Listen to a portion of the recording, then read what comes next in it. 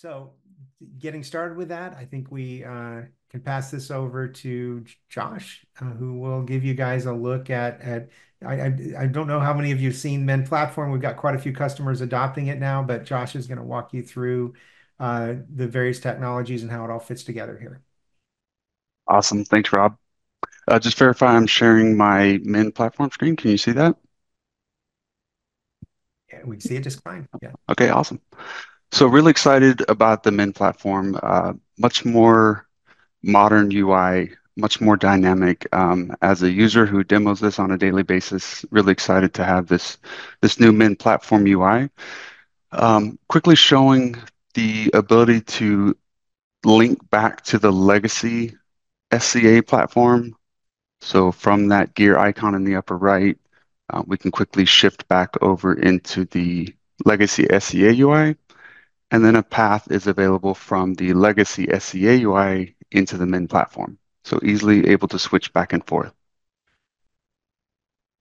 One of the main enhancements is the ability to see all of the Min solutions within a single user interface. So notice here at the top, I can look at my SCA, my software composition analysis, all of my open source dependencies and their vulnerability and licensing information. I can look at our code, which is our static analysis scans, and then I can also look at our containers view. So anytime we run a scan of a container image, we'll populate that here within the Min platform UI. One question that came in for this webinar was what additional steps are needed to configure additional products within our pipelines? So one thing to point out is for the static analysis and the container images, we will need to use the Min CLI. The SCA data is being pulled from both the legacy UI as well as here within the Min platform. But for the static analysis and the container image scannings, we will need to implement the Min CLI within your pipeline. So having these all within the same UI, depending on what I'm currently interested in, I can turn off. Maybe I only care about vulnerabilities from my open source libraries. I don't care about my custom code. So I can switch and just turn off the code tab. We also have the ability to assign labels to applications. So maybe currently I'm only focused on my external facing applications, and I just want to see those findings and severities and license information for my external facing applications. So easily able to slice and dice the data to whatever I'm currently interested in. Here within the dashboard, I can mouse over the different bar charts and see, in this case, my medium severity findings. I can see which ones are coming from my SCA scans, my static analysis scans, or my container image scans. A listing across my organization of all my remediations or suppressions. We have our trend bar here showing findings, remediations, and suppressions as well. And we can easily change that to be whatever time frame we want to run the report on.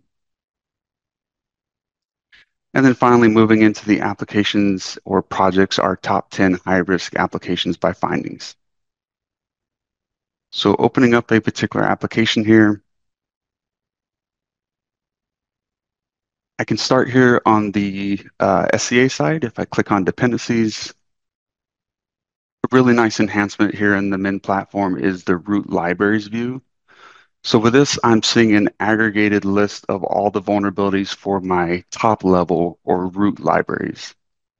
For example, if I click into one of these, look at the impact analysis screen, I can see that my root library, the Spring Boot Starter Validation 310, has these aggregated vulnerabilities, and those are comprised of these transitive vulnerabilities, transitive libraries, and their associated vulnerabilities.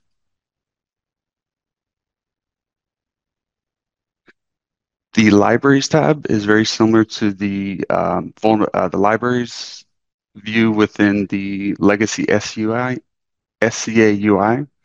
So I can see a listing of all the vulnerable libraries. I can see their reachable status. Um, Also, there was a question around exploit metrics. So if I come into the findings, and I search for an exploit is available.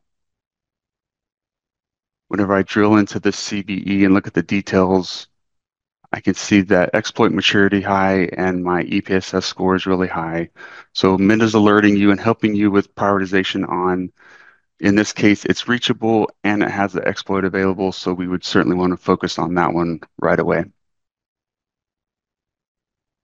One thing to point out there is notice on the screen itself, I can quickly just decide what I'm currently interested in, and the screen automatically repaints. So I'm not having to run a project, run a report, apply a filter, and rerun the report, but rather dynamically the screen is showing me exactly what I'm currently interested in. And then at any point, I can export that out to a CSV file. We also have some reports available. I'll show that in just a second. So that's SCA. Moving on to static analysis. So I can look at my code section here. And if I drill into a particular finding, Mint is going to provide the data flow analysis for, in this case, a SQL injection. There was a question around what data is pulled and presented up into the Min cloud. So by default, we take a 10-line source code snippet to help the remediator see exactly where the tainted input is coming in and how it's flowing through the application until it finally syncs up.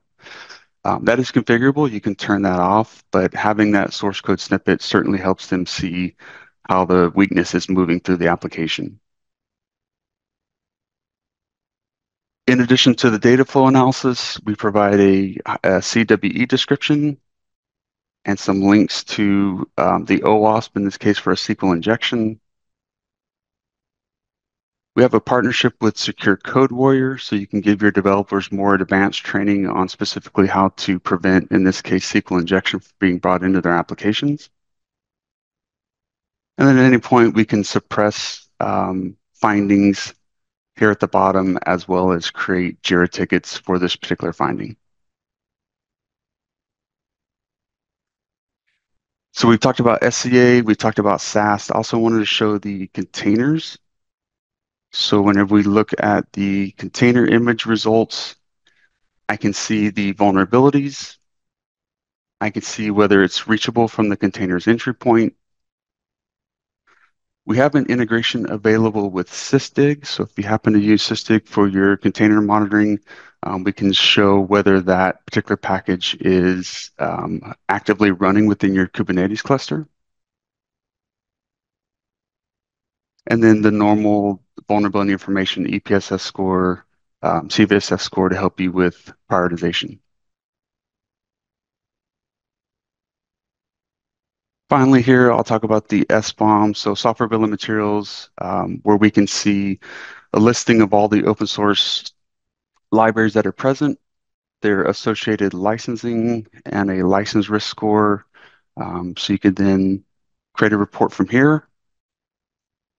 Or we also have the ability to show a number of different reports, such as SBOM reports, code compliance, attribution reports. Those are easily created here, and they're broken down by the different solutions. So static analysis, SCA, or container scans.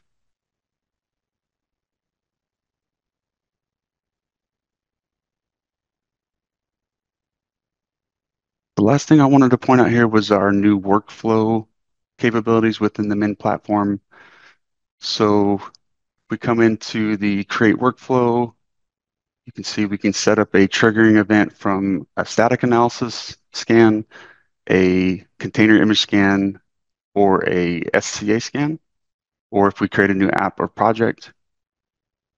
From here, we can decide our scope, whether we want to scope this across the entire org or into a particular application or project, or down to the labels that we talked about earlier.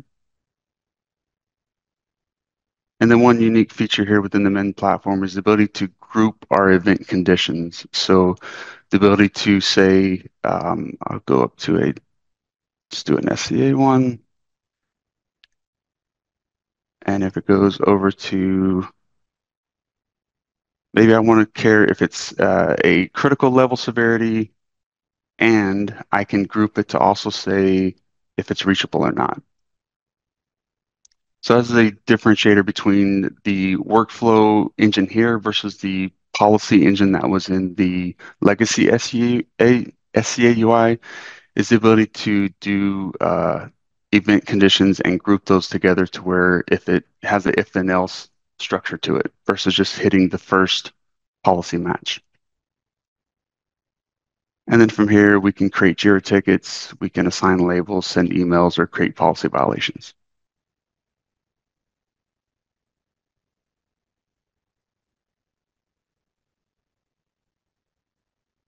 And with that, I'll pass it back to you, Robert.